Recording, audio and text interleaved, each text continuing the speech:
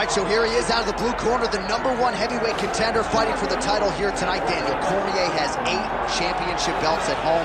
Do you remember, though, the nerves for your first UFC title fight? It's the most overwhelming thing you've ever felt in your entire life. You are sitting in the back waiting for that moment where you get an opportunity to go chase something greater than yourself. So many people have played a part in getting this man to this spot. How does he deliver? How does he not let anyone down? How does he ultimately become the champion of the world? This is a big spot for him. He is so excited to try and become the man. Well, self-belief is a powerful thing. He has long thought that he is the best heavyweight in the world. Tonight, he gets a chance to prove it.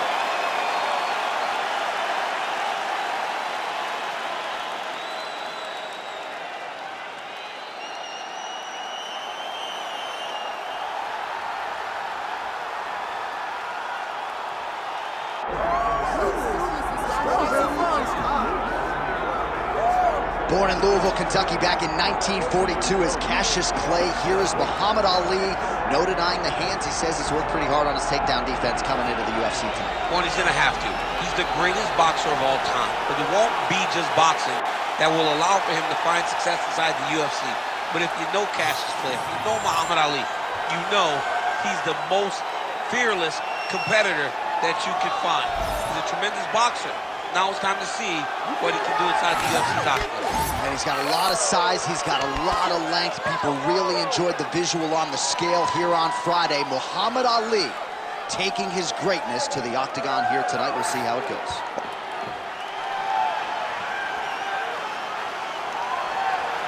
The greatest of all time, Muhammad Ali, is ready to go, and that means so are we for our main event.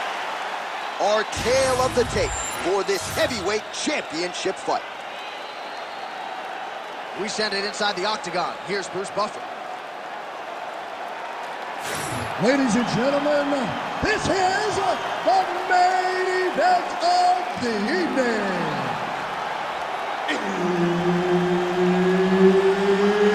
It's time! 5 rounds for the undisputed UFC Heavyweight Championship of the world. Introducing first, fighting out of the blue corner, presenting the challenger, Dom. And now, introducing the champion, fighting out of the red corner, ladies and gentlemen, presenting the reigning, defending, undisputed UFC Heavyweight Champion of the world, Muhammad Ali.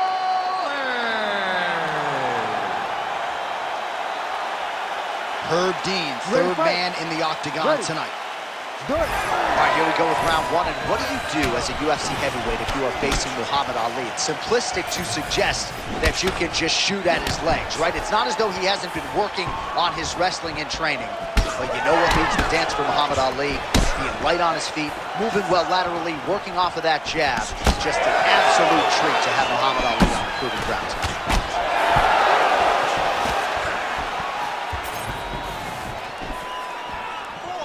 Right behind a nice jab.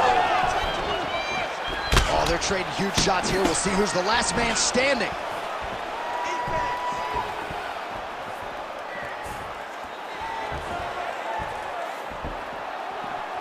Unable to land with that punch. That is, oh man, this dude is good. Well, we talked about that reach advantage as you see him land the straight punch there. Great job using his length in that situation. Straight right is there. Oh, brutal knee to the body. Trading huge shots. Let's see who's going to be the last man standing. Oh, the kick landed. All right, so a good series of kicks by him there. He has mixed it up beautifully, I think, on the feet tonight. He is kicking everywhere tonight. He's doing a fantastic job. Left hook to the hook. Oh, and he lands another counter strike here. He has landed several in this round. And if you are a counter striking stylist, you can do worse than watching this guy compete. Beautiful job defensively, head movement, foot movement, and ultimately finding a home for these counter shots repeatedly in this round. Kick to the body now, that one won't land. Check, look at that redness underneath his elbow. A lot of those strikes to the body starting to pile up. Getting beat up and being smart enough to not be headhunting the entire time. I like this. I like this approach.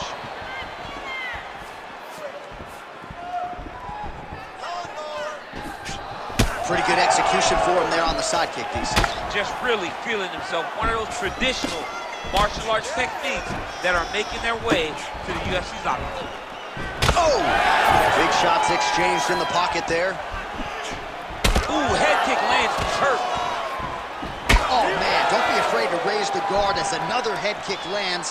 One more here, DC, and we could be having a referee coming in waving his arm. Waving it off. It could be over in an instant if you do not block head kicks. What a phenomenal job by the offensive fighter, setting it up, and you're throwing that head kick over the top. Nice job setting it up, good job landing, great offense. Nice shot, lands downstairs. Past the 2-minute mark in round one. Oh, nice. So he needs to mix it up. He needs to start kicking more.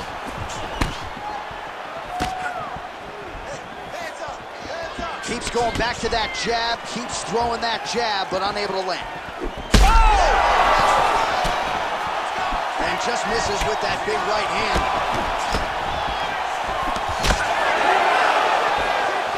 Well, at this point, he is really... He's hurt again!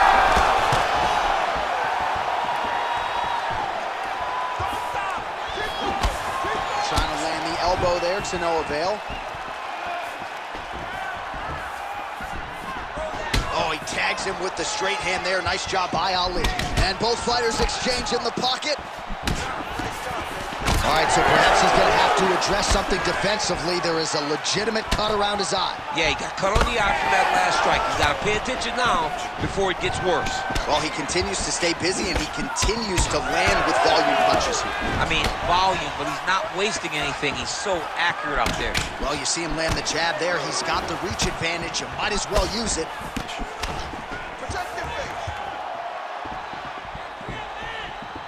Oh, yes, it is a lost art in mixed martial arts. Not just the jab, but the double jab. I mean, a beautiful double jab. That thing's throwing right from the chin, too. Oh, nice kick. All right, so now we start to see some redness underneath the elbow. You got to think he's going to continue to attack the body with all of his strikes. Well, his opponent has not done anything to deter him. He should keep doing this, keep going to the well until his opponent finds an answer, because right now, he seems lost to it. Oh,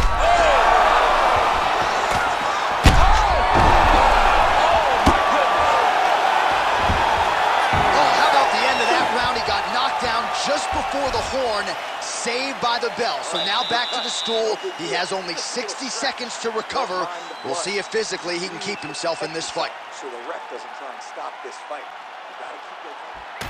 All right, so a high-level round there for him. We'll show you some of the action here, and you got to think the knockdown is going to be featured prominently here. Thought he might have had him out of there. He thought he had him, but the guy's tough. The guy's durable. He has a fantastic chin, but he just needs to stay the course. He does not need to be discouraged. Think about this. You're winning, and you're winning going away. That was just a moment. Keep going in the same direction, and you will get the finish that you want so bad.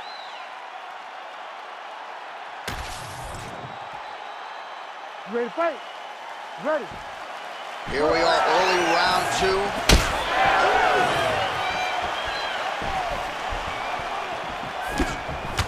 Oh, misses with the jab.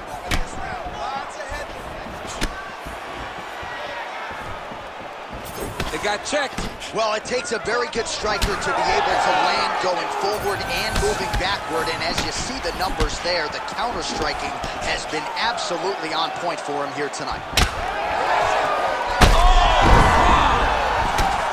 Oh, he gets up. The question is for how long?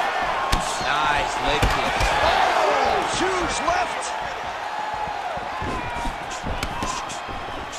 Well, he misses with the left punch there. Oh, my goodness. Yeah, that was just a gorgeous shot to end the fight right there. I'm not even sure the opponent really saw it coming. So back to the drawing board for him. But for the winner, this is certainly exactly what he was looking for here tonight.